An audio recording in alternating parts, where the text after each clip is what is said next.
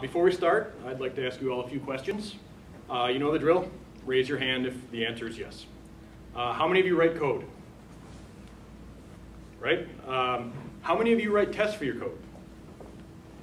Okay. How many of you manage your own infrastructure? Less people. So how many of you use configuration management systems for your infrastructure? 1, 2, 3, 4. How many of you have automated testing suites for your configuration automation? Kind of. Working on it. This is what we're going to be talking about tonight.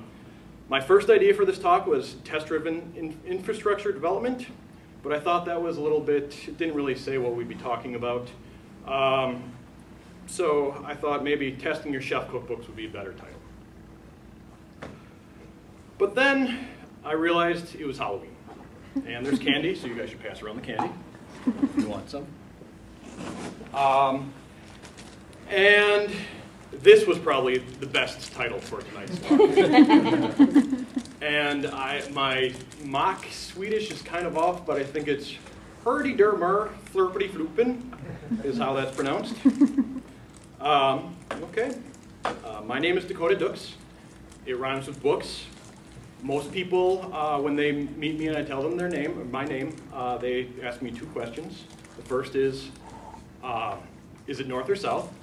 And that gets old after a while, so please don't ask that. The second thing is that they tell me that their neighbor's dog is named Dakota. And I usually say, you know, mine is too, and he's a nice little dachshund. You can find me on Twitter at @ddux, and I'm a senior engineer at Nextpoint. At Nextpoint, we offer a software as a service platform that helps corporations, governments, and law firms to address challenges with document management of electronically stored information. We're known for social media collections, electronic evidence management, and electronic discovery. We have 3 products, the first being cloud preservation, which archives your social media platforms and your websites. Our second product is Discovery Cloud, which is an integrated processing and review platform. And our last product is Trial Cloud, which is a trial practice software. And when I say practice, I mean not practicing to get better at something, but practice as in you're doing something. So here's a brief overview of what we're going to be talking about tonight. You know, what is Chef? What tools can we use to test Chef? And we'll talk about some of the tools that Chef has. So first of all, what is Chef? Chef is kind of a poorly named software project. Naming parts of the framework, things like cookbooks, recipe, and knife, make it very hard to Google. Seriously, it's really hard to find things when you're looking for it. You always have to append ops code, which is a company that wrote Chef, to all of your search strings. However, it is really awesome if you like puns. All the gems seem to be named with cooking utensils and things like that. So, let's get cooking. Chef is an open source Ruby project created by Opscode. It dynamically generates configuration on a machine, allowing us to run applications. In short, Chef is a way of translating infrastructure into code. What does that mean, though? Infrastructure into code. It takes something that's somewhat physical, your machine and your configuration machine, and makes it and allows you to use things like version control to really to control what you're doing with your machine. So you can take things like branching, you can take things like revisions, and you can use these on your machines. So you can set up different machines in different ways, or revert machines to back or forward or branch. Another thing that it means is you can reuse the infrastructure just like you can reuse code. So you can share cookbooks between servers. You know, maybe you have a all-in-one full-stack server for your web app. You know, it's got your database, it's got your web app, it's got Apache, it's got Rails on it, and you've just gotten too big. You know, it's too big for that server and you don't want to scale vertically. So you scale horizontally. You can pull out the recipes and the code that you've used to set up your database and push that to a database server. You can take the code that you've used to set up Apache and Rails and push that to another database. And you can share your user configurations between both servers. It's kind of cool when you think about it, because you're configuring machines through code, which I'm sure we've done before in the past with Bash, but it's a lot easier now. At the highest level, chef code is grouped into cookbooks. Cookbooks are used to organize all the code for a specific concern. For example, a MySQL cookbook has all the code to install the default version of MySQL. It also has the code to install Percona MySQL, and also the code to install MySQL on an EC2, because on an EC2 you install MySQL on a different server so that you can save it on an EBS block. You can pick and choose which recipe, which piece of code you want to run on your server, but it's all grouped together in the MySQL cookbook. Cookbooks obviously contain recipes. I mean, what else would you call something in a cookbook? Recipes are written in the Chef DSL and encapsulate collections of resource for setting your server.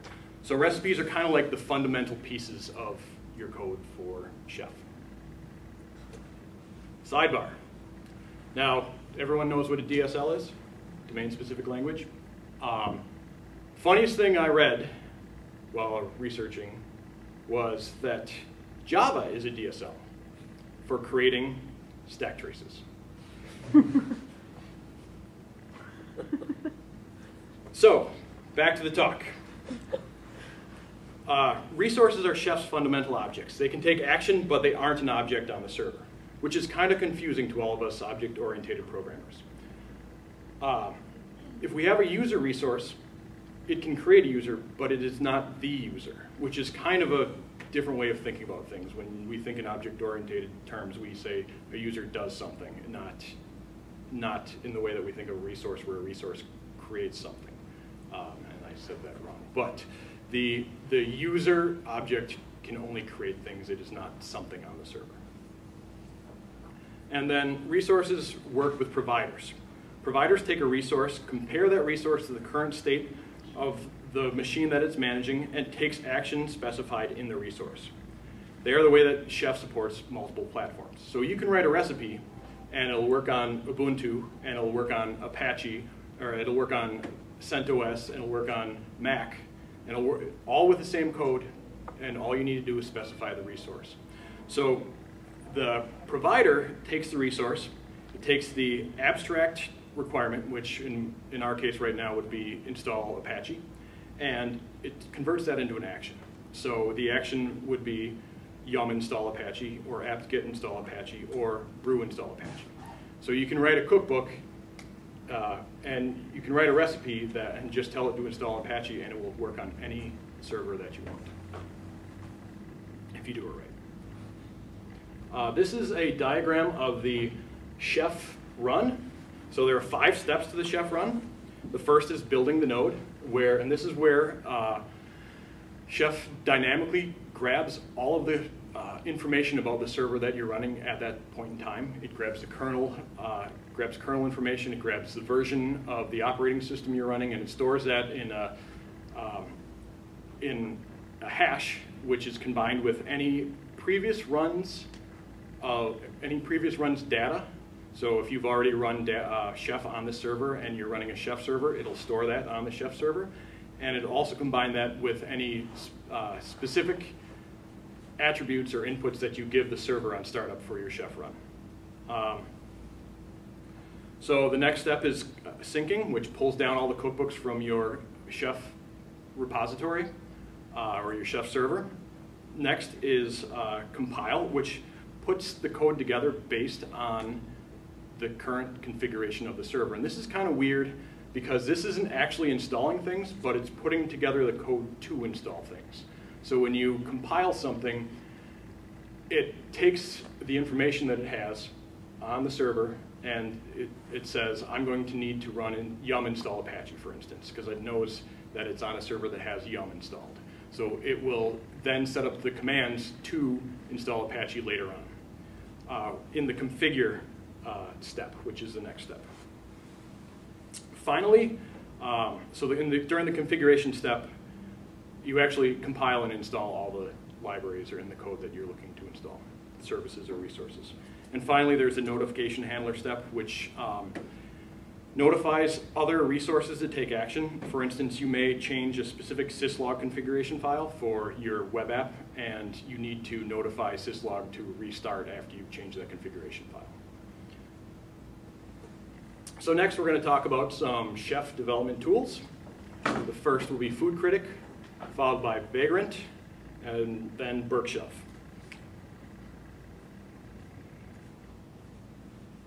Food Critic is a linting tool, or it's categorized as one. Linting tools are used to determine if your code follows specs, it looks appropriate. But Food Critic can be used for more than just making sure your DSL code conforms to best practices. It also makes it easier to flag problems in your cookbook that would cause Chef to blow up when you attempt to converge. For instance, if we run Food Critic, it may spit out an error for number 45. Consider setting a name for your cookbook in the metadata file. So if we look at our metadata file,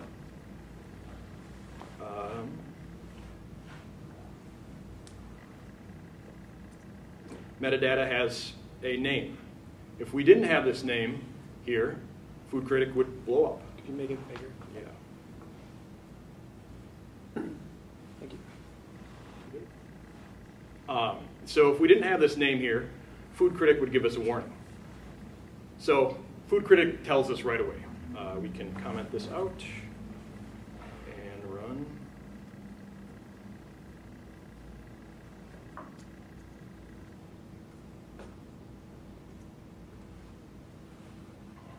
Or not.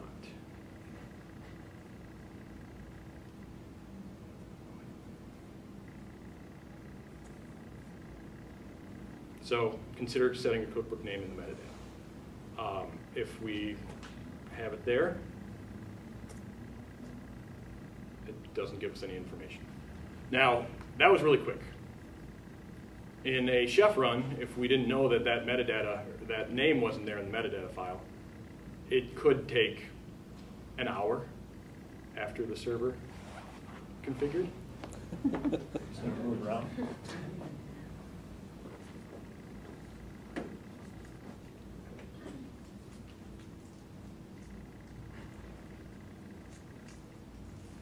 So another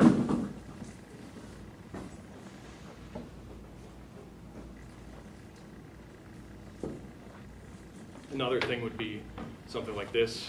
Food Critic says execute resource used to run curl or wget commands.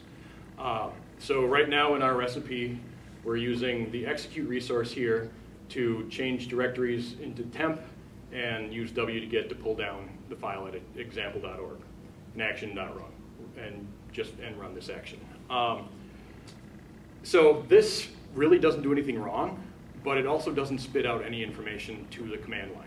So if we want to do it the right way, we have a remote file resource that would pull down the information just like our cd, temp, and wget command through execute, but it would do it with more chef style, more chef flair, and it would also log all the information. So we'd much rather use the remote file resource than the execute resource. All right. You can also write your own shell. Like Food Critic comes with a bunch of rules that it likes you to conform to, but you can write your own rules for it as well. Etsy does a lot of them. For instance, you may want to only allow hashes in your cookbooks that are 1.9 style instead of 1.8.7. I don't know why you'd want that, but you could do that. The next tool we're going to talk about is Vagrant.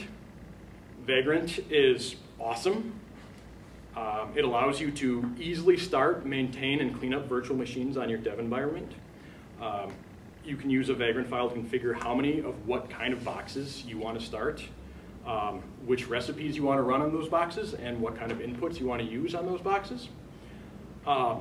In short, it lets you run those machines that you have out there in the cloud or in the server room in the back or even on Bob's computer down the hall. It lets you run them here on your dev machine, which is really cool because in a lot of cases it takes a long time to start up real machines. So it's worth checking out if you're in this space. Some relevant Vagrant commands. Up starts the machine and runs chef if you tell it to. Provision will run chef. You can Vagrant SSH to log into a box. Halt will shut down the box and then leave it there. Destroy will shut down the box and remove any leftovers. And status will return the current state of the server. So we'll check out our box right now. We've got a Vagrant box sitting here, powered off, so we can Vagrant up. And it'll start up. It's going to take a few seconds. Let's look at the Vagrant file quick while we're waiting for that to boot up. In the Vagrant file, you can supply a host name. You can supply a specific virtual machine box, which you have locally on your server, and if you don't have it, you can give a URL, and Vagrant will automatically pull down that virtual machine box and allow you to and set everything up for you. You can specify specific private network IPs. So in my browser, I can go to 33.33.33.10, and I can see what's running there, or I can SSH into there if I wanted to. You can supply the JSON, which is the inputs for Chef. So here, I'm not running MySQL, but if I were running MySQL, you could see my passwords. It's me starting up with a root server password of root pass. And then this last piece here is the run list. So this is the set of recipes that would run on the virtual machine startup.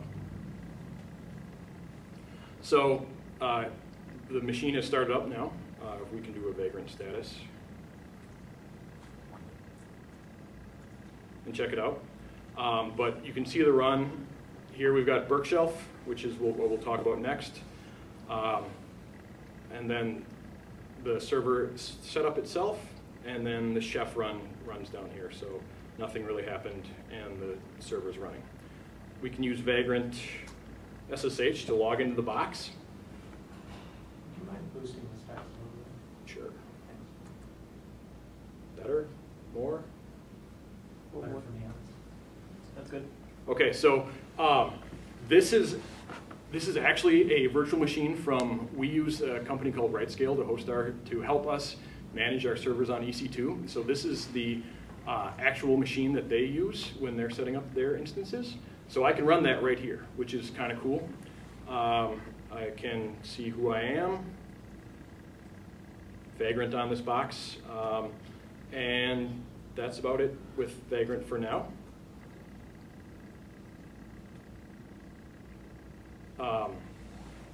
So next we're going to talk about Berkshelf. Berkshelf is like Bundler for cookbooks. Before Berkshelf was around, it was a pain in the butt to deal with cookbooks that other people have written. You would have to check them out, and then you'd have this behemoth library, and there really was no way to manage things. So Berkshelf came around. It's written by Riot Games, who you guys may know the game League of Legends. They wrote it in order to help deal with their DevOps stuff. They got some pretty cool projects around it, and they've got pretty cool projects as a whole.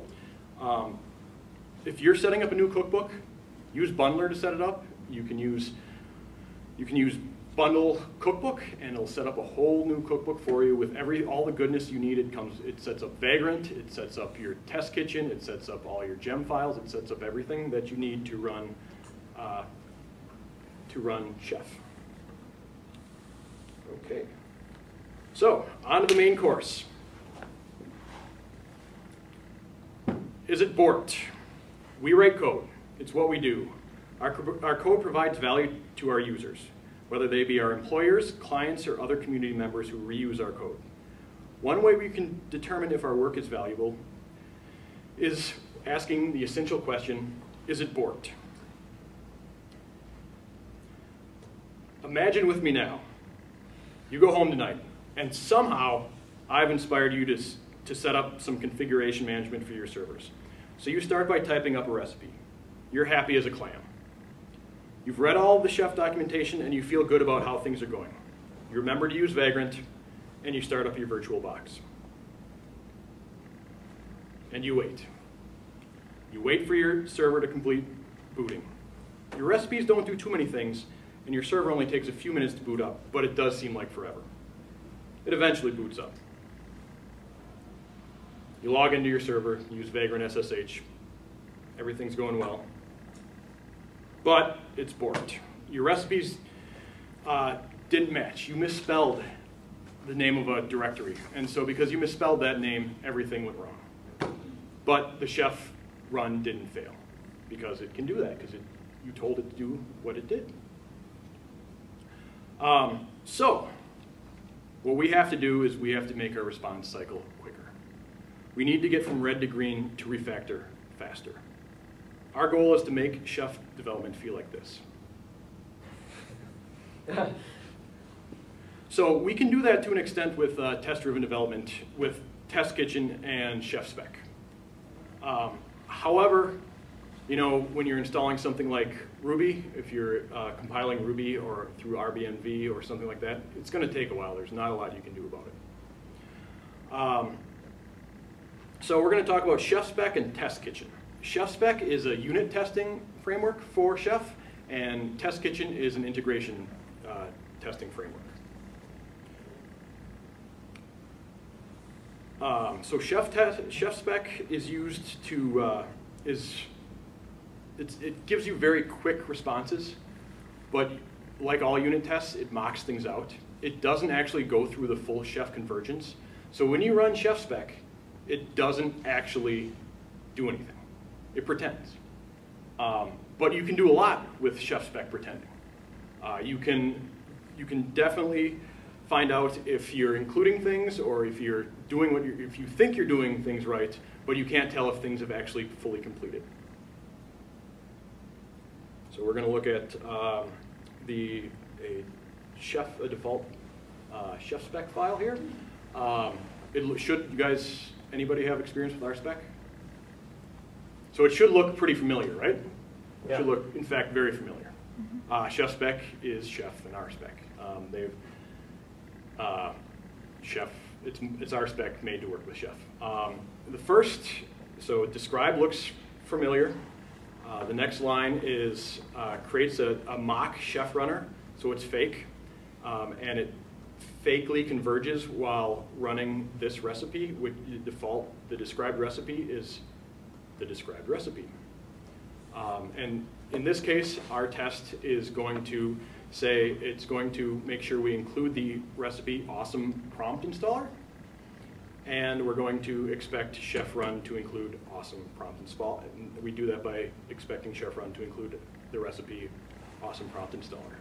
And then we're also going to check to see if user local foo.txt has the text foo in it. So to run.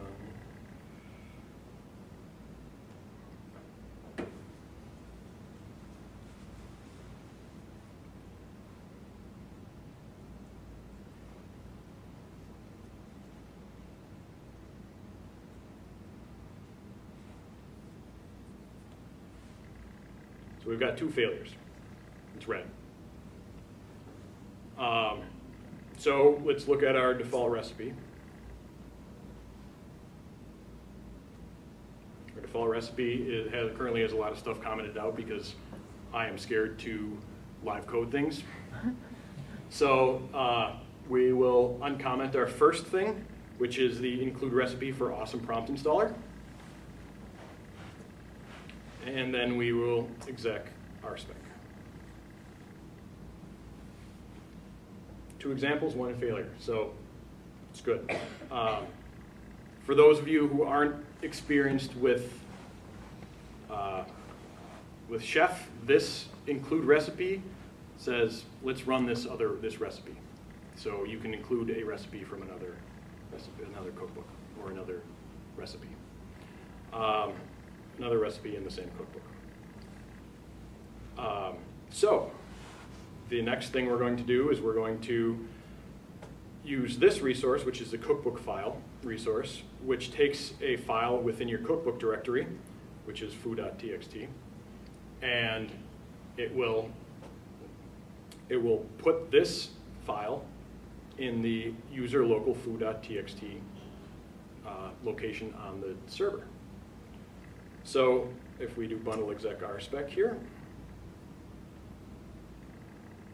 we're green.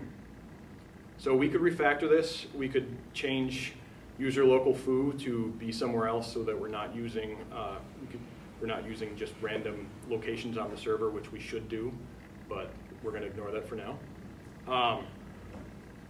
So we changed a few things here, right? So let's run our cookbook. Let's run Vagrant again. So let's go back to Vagrant and provision it, which will only run the cookbook now that we've changed it. So you can see that we've created a cookbook file bash login somewhere else. We've created a foo.txt. And so if we Vagrant, if we SSH into the server, you can see our super awesome test, our super awesome prompt. Bork, bork, bork. Cool. So, our test works, right? Let's comment these out again, because we're going to move forward. The thing about ChefSpec is that it doesn't test everything. So you may say foo.txt, but since it doesn't actually create that file, foo.txt, it may change in between. Something else may change it, or something may get in the way of it passing your test outside of ChefSpec. ChefSpec will say it's green, something else will say it's red. And that something else is Test Kitchen. Test Kitchen is a convergent test harness for configuration management systems. So I say configuration management systems. You can use this for Chef or Puppet or anything else. It allows you to easily spin up a server, run your recipes, verify that your recipes work, and rerun your recipes as needed. So it allows you to bring up the server, actually converge what you need, and test very quickly, and then get rid of the server when you're done with it. We'll look at kitchen init, which is what happens when you set up a cookbook to work with Test Kitchen, creates a kitchen YAML file, which is the kitchen configuration file, and then a test directory, which is where all your tests live. So we'll look at the kitchen.yaml file. Kitchen.yaml has a bunch of settings. So in this case, we've got a driver plugin for Vagrant. If we wanted to use something else like LXC, we could use that here. And then it has a list of platforms. So right now we've got our right image Ubuntu 12.04 box. We could also uncomment the rest of these lines and have a normal Ubuntu 12.04 box or a CentOS box. And Test Kitchen, if we don't have those boxes on our server, will automatically pull them down for us and make them usable. And then we have a set of suites, so we can run a default suite, or if we have a MySQL suite on this server, in this cookbook, we could have a different suite for that. And we have a run list of our basic MadRailers recipe, or default MadRailers recipe. So if I were to uncomment all of these lines here for all the different platforms, Chef would go through and test every single one of them, or Test Kitchen would go through and test every single one of them for us, which can take some time. But we can also run it in parallel, so it will test all of them in parallel, so things will speed up quite significantly, which is pretty cool. Test Kitchen takes long, because it's actually doing the work, right? So like, if you're installing Ruby, like I said, it could take an hour. It doesn't take an hour, it takes like 30 minutes, but it takes a long time. But when you're done, you get what the server would look like when it's out there running in the cloud, or in your backroom server, or on Bob's laptop over in the corner. It's the whole enchilada. You want to use this if you're developing infrastructure. So we'll talk about the Test Kitchen lifecycle. So it's a lot like Vagrant. There's a lot of things that should be similar. Create is just like Vagrant Up. Converge is just like Provision. Setup sets everything up to run your tests. Verify runs your tests, and then destroy gets rid of everything. So let's go test it out. And since Test Kitchen will run, if I specify verify, it'll run all of the recipes before that. So it'll take us to where we need to be without doing them one by one, because that would be painful.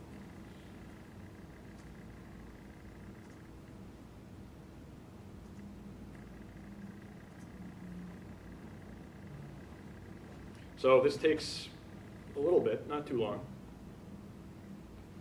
You can see right now it's setting up Busser, which we'll talk about in a second.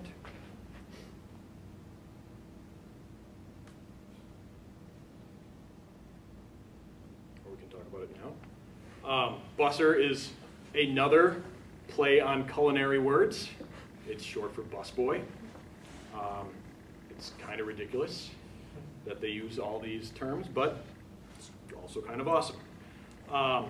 Busser is the thing that installs all of your test libraries. So let's go back a step. Here is the directory for our test integration suite, Test Kitchen. We have got test and integration, which is what we're doing. The next directory down is suite. So if we have bar, or here we have bar and default. So we have a bar suite, which we could also have like a MySQL suite if we were installing MySQL on the server, and we could have an Apache suite if we were installing Apache on the server. Basically, it's a way to split up your concerns within your cookbooks. And then underneath that, we have Busser. So Busser is the name of the utility you're using for testing. In this case, we have a mini test Busser and a BATS tester. BATS is short for, what is it? Bash. Bash Automated Test System. So you can write code in Bash. So we've got red here. But let's talk about our tests first before we go back to that. Here's an example of our mini test, which should look pretty familiar for anyone who's used mini test. We have a MadRailers default describe, and we make sure it's created a foo.txt. We assert the file exists. Pretty straightforward. And then here's our BATS file. BATS is bash, and basically it says the text is foo. Text foo is in user local foo.txt, which you can argue that that test description isn't the best, but because we know that the contents of foo.txt is change me to foo. So our first test has failed. Our test default BATS has failed, so let's change that up. We're going to go to our default recipe again and set up the cookbook file, user foo.txt. And so now we can run this again. We actually need to converge it before we verify.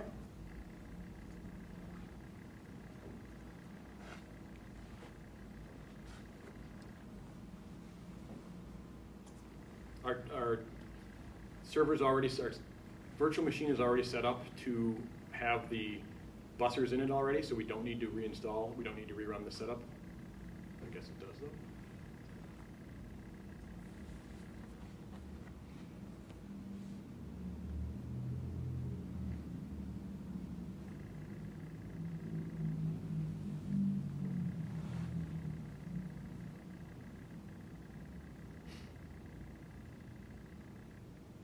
Wow, this ran a lot quicker this morning.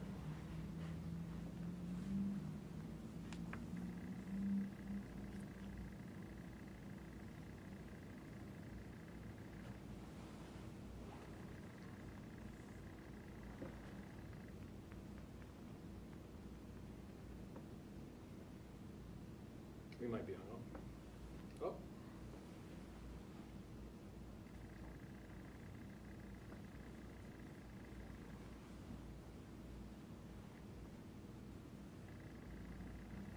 I came here this morning and tested on the Wi-Fi.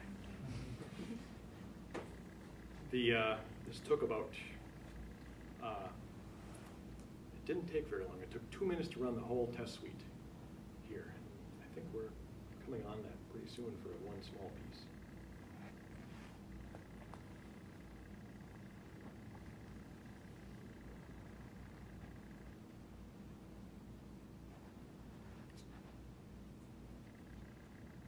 So, text foo is in user local foo.txt, so it passes.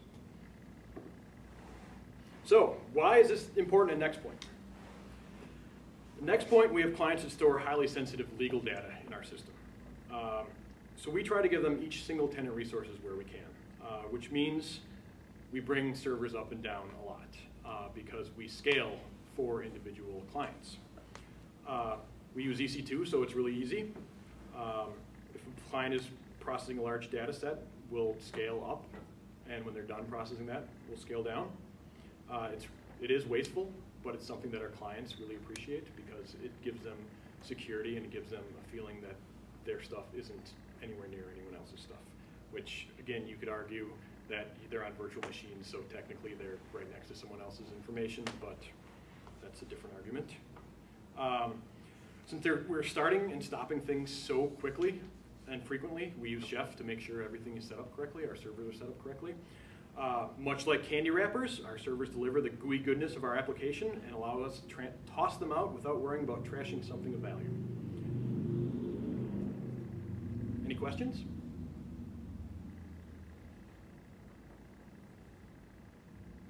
Yes. So, how you use Chef from like a server profile, right? Not Chef solo. You use them both, actually. Okay. So there are a couple different flavors of Chef. We actually have kind of like a weird hybrid that we use with RightScale because they have basically, there are these things called attributes or data bags. And data bags are a way for you to store information about what you're doing, like private keys. You can encrypt that information, or what version of MySQL you want to install. But RightScale kind of mocks that out for us.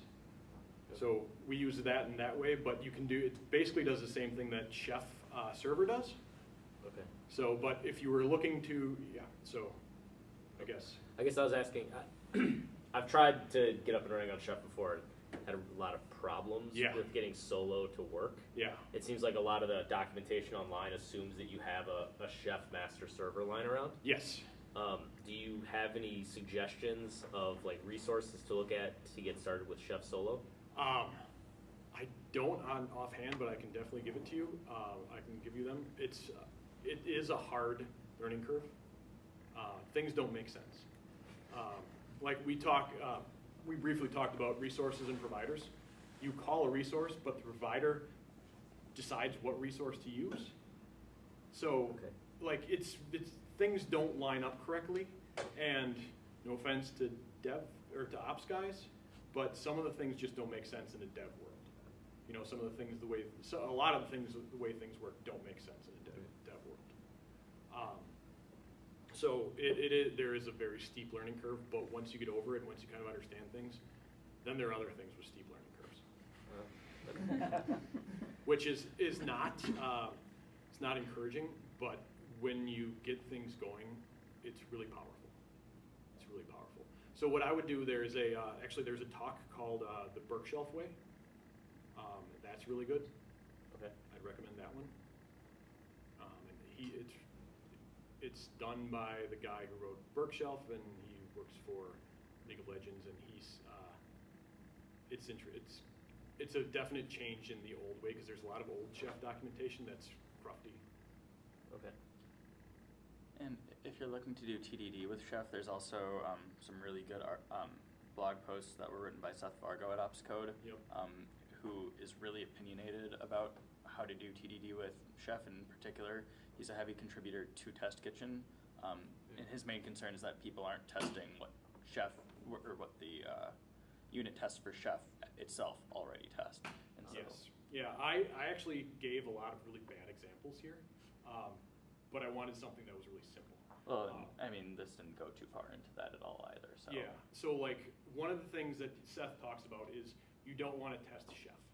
You don't want to test to make sure that Chef works. So testing that a cookbook file, a resource creates a file is a bad test. You know, it's like anything. You can write good tests and you can write bad tests. So he talks about you want to make sure that the things you're testing are of actual business value.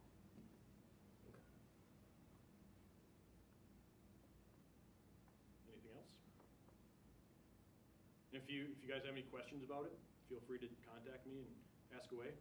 I think it's really cool, and it's something that I think we're going to see a lot more of in the future. Cool. I happened to walk in just as you were mentioning curl. Yeah. So I didn't catch the first part of that paragraph. Okay. So we were talking about Food Critic at the time, and Food Critic is a linting tool. And basically in Chef, you don't want to use this block here because it's executing code. It's executing bash code, so you don't actually get any of the kind of the Chef niceness. It doesn't log anything. It doesn't do any of that kind of the fanciness. You want to use remote file instead, which will take care of curl for you, or if your server doesn't have curl,